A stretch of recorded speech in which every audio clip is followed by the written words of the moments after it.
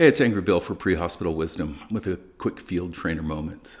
One thing that I see from time to time, one thing that I'm even guilty of from time to time, is going too fast, especially with a novice, an EMT, or a student. All of us run a call generally the same way.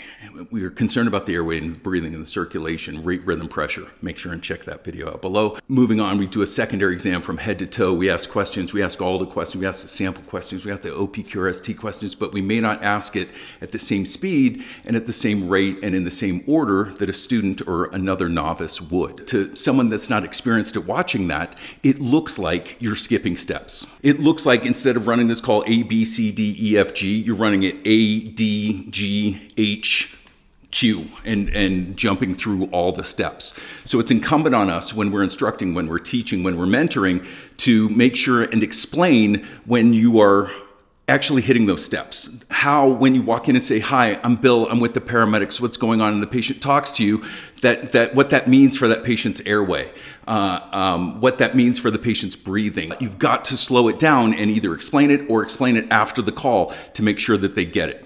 Do you do that kind of thing? I hope so. Angry Bill for Pre-Hospital Wisdom. Stay safe.